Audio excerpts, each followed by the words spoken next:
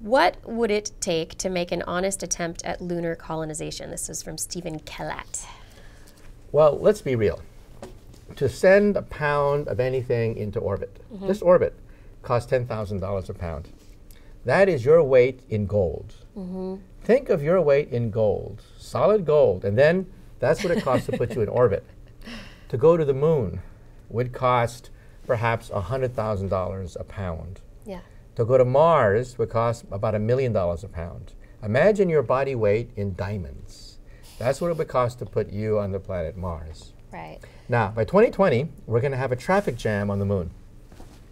The Chinese have announced that they're going to go to the moon. In fact, they will probably beat the United States. NASA last year admitted that their time frame is behind the Chinese time frame. And the Chinese are doing really well so far with their orbiters and getting up And can you imagine all these nations putting flags in the moon and bumping into each other?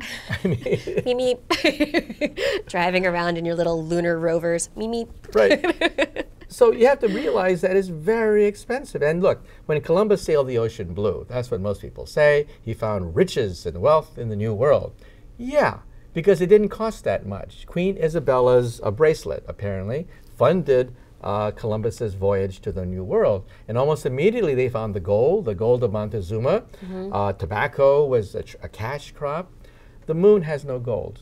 The moon has no air. The moon has no water. Maybe helium-3 for our fusion machines.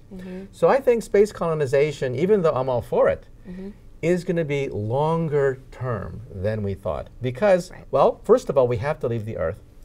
The Earth in 5 billion years will be destroyed. That's the law of physics. We will have one day, the last nice day on the Earth. The oceans will boil, the mountains will melt, and we're going to go back into the sun when the sun becomes a red giant. When it starts expanding. That's right. And on a scale of 50 million years, another dinosaur-killing comet or asteroid will hit the Earth. On a scale of 10,000 years, we're going to be under half a mile of ice. 10,000 years ago, we were under half a mile of ice. It's going to happen again in 10,000 years. So we have to leave the Earth at some point. As Carl Sagan once said, we have to be a two-planet species.